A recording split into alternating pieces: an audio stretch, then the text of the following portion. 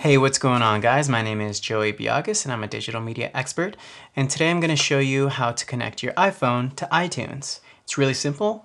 You will need your iPhone, of course, and you will need your USB cable for your iPhone that is already plugged into the computer here. Okay, so we want to take this end and we want to plug it into the iPhone here, like so. Okay, once that is done, you'll hear that, and then we can go into iTunes here.